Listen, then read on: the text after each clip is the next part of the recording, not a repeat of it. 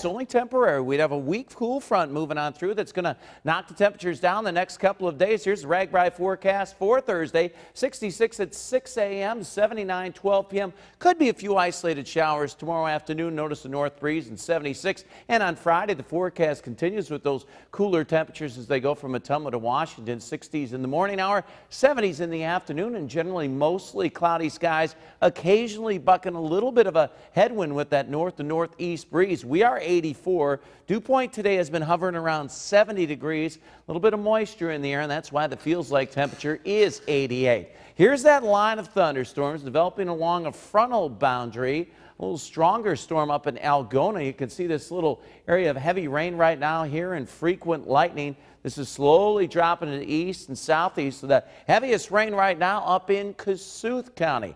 12-hour temperature profile. In behind this front will slowly cool down in the 70s, and tomorrow morning be around 70 degrees at 5 a.m. and I think eventually cooling into the upper 60s. Earlier today we had some storms slide through southwestern Iowa. They kind of dissipated after they dropped south of I-80, at least weakened there, and then you can see this new round of storms developing off to the northwest. The heaviest rain with this system is up in Wisconsin, especially as you head just east of the Twin Cities. So front will drop on through, but there'll be enough daytime heating that occasionally we'll get some showers in the afternoon. I think the best chance tomorrow will be in eastern Iowa. How about we check out Futurecast hour by hour? By 10 o'clock, most of the rain should be slowly dying down.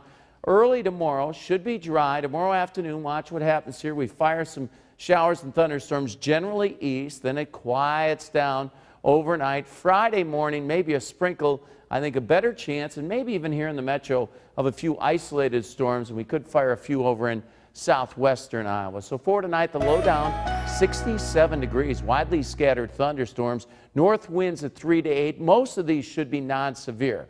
Tomorrow, that high temperature, just 81 degrees. The best chance for those afternoon showers looks to be off to the east. A little bit of a north wind, 5 to 15.